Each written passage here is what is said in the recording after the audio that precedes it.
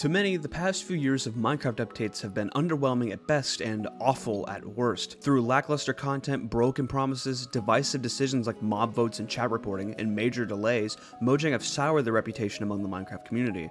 While Minecraft is still going at large, a few months ago the community was turning more and more sour due to many decisions Mojang has made over the past few years. I think 1.21 is healing the community. With the recent addition of ominous trials, trial chambers in general, and of course unique items and mobs like the mace and the breeze, I feel Mojang is taking Minecraft in the right direction. But to talk about why Minecraft 1.21 is succeeding, I think it's important to discuss why the past few years have been falling short.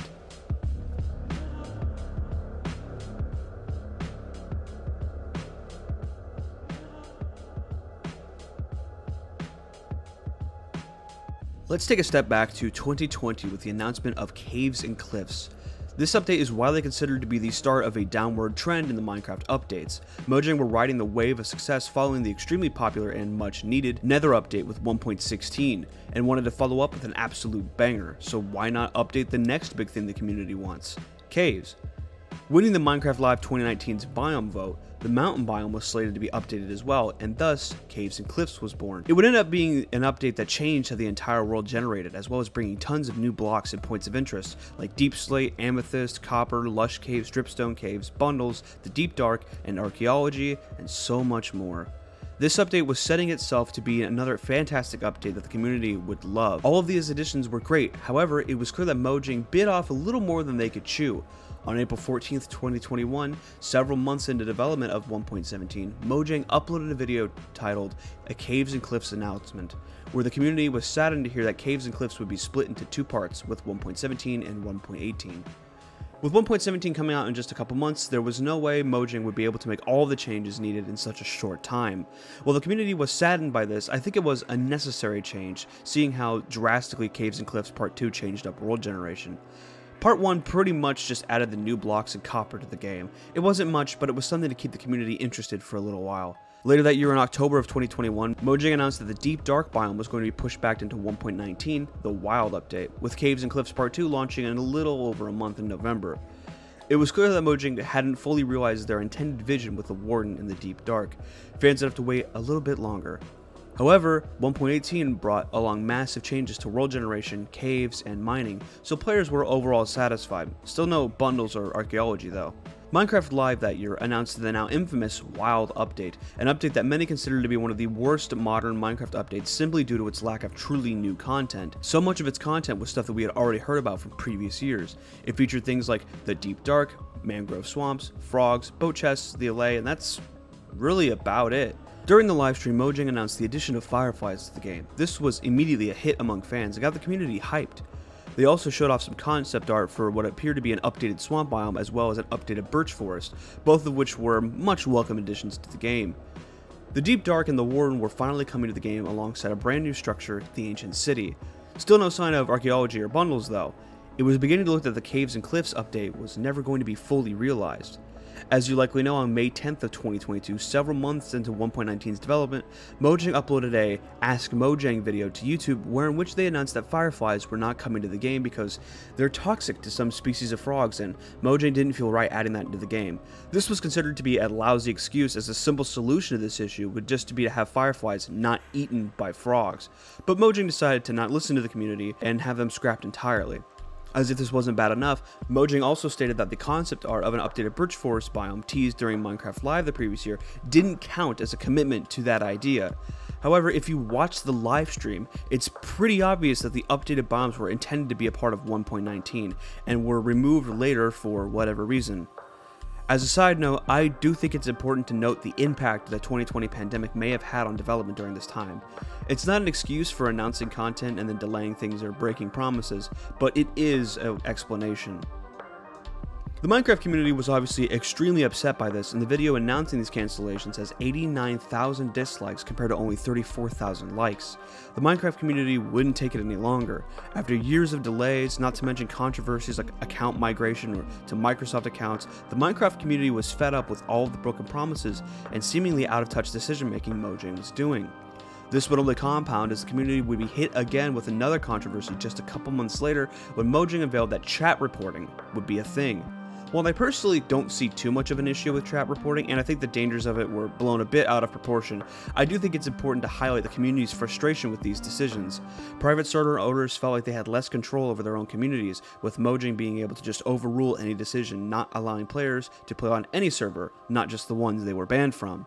Stack this with fears of manipulating chat messages or the system just failing, and players were extremely skeptical of this move. I do want to say though that Mojang is a private company, and if they don't want people to make sexual, racist, or otherwise offensive comments, I think they have every legal right to do it, and in fact should do it. It's extremely bad to let hateful people free roam on your platform that you spend millions of dollars to uphold. With how many children play Minecraft, it can be easy to argue that some level of chat moderation is needed. However, that's just my opinion on the issue, and I know it's a little unpopular.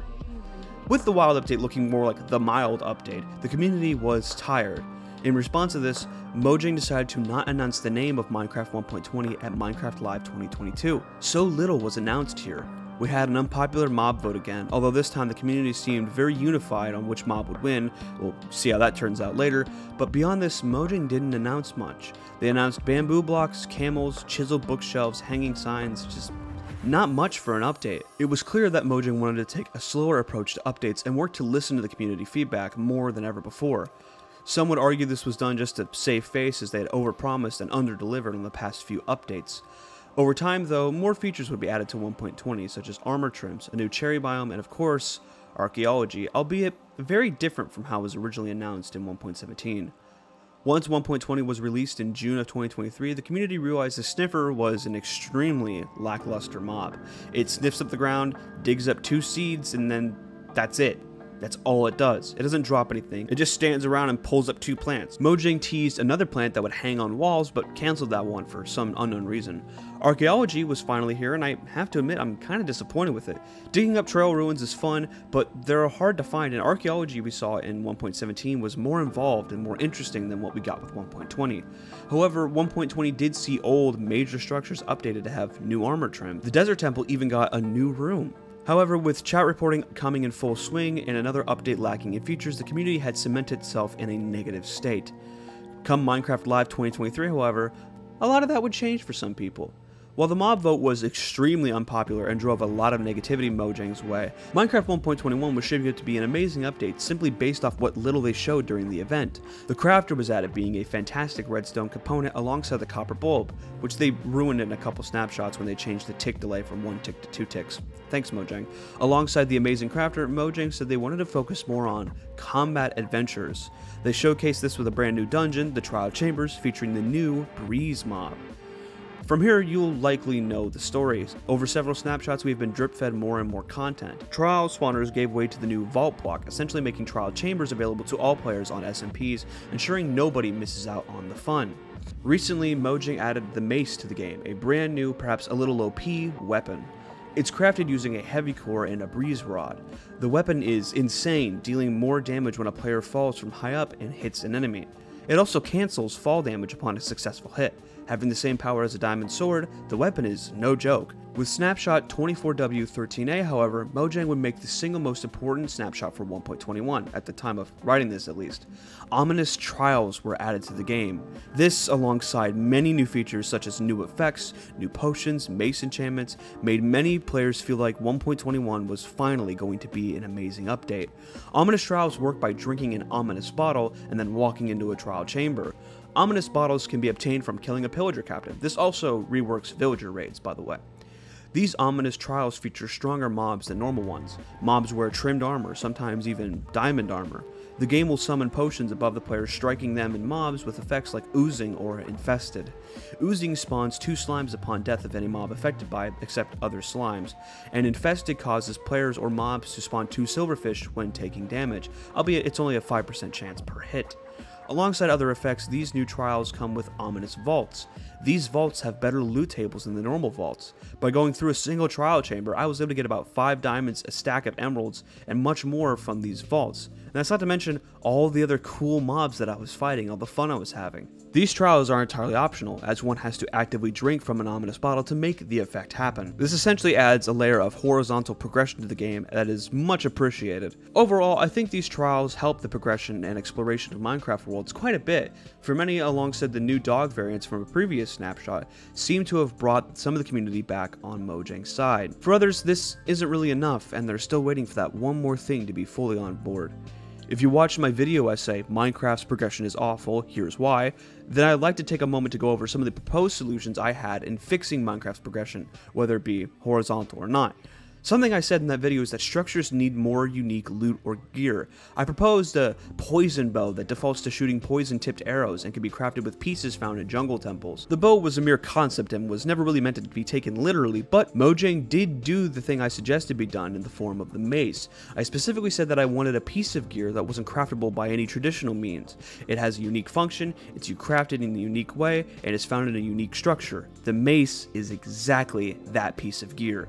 The mace is exactly the kind of thing that I want in Minecraft, and it's pretty clear that other players do too, given by the excitement around the new weapon. Another suggestion I had was that trial spawners with more in-depth MBT data. I suggested that mobs with custom armors and weapons, or maybe even mobs that move faster than normal, be added to the game. They went above and beyond this with ominous trials, adding 6 new effects, tougher trials, and better loot. If Mojang keeps making changes like these, Minecraft will continue to improve.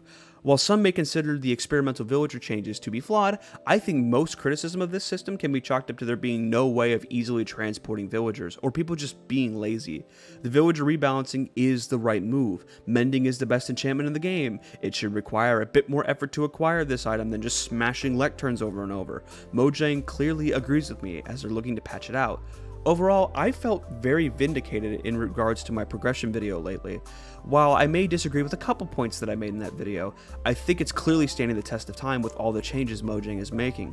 To be clear, I'm not saying I'm responsible for those changes, I just want to make that clear so nobody says it in the comments. I just think I happen to get it right with my solutions. But what are your thoughts on the recent snapshots? Do you think Mojang is working to heal the community after years of bad PR? Personally, I think it'll take a little more to fully heal the community, but I am really excited to see where 1.21 is headed, and I look forward to its release in just a few months. That's all for today's video. I'm still working on my Mario Wonder video. I have a few pages written down in the script. Writer's block has been hitting me hard with this one. I wanted to make this video in the meantime to collect your guys' thoughts on 1.21, as well as do a little history lesson on why the community got so bent out of shape in the first place. The future of Minecraft is looking pretty good if you ask me. If you want to support my work, consider subscribing or liking the video.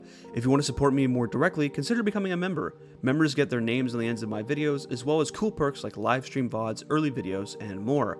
Anyway, I'll see you guys all in the next video. Thank you so much for watching. Bye bye!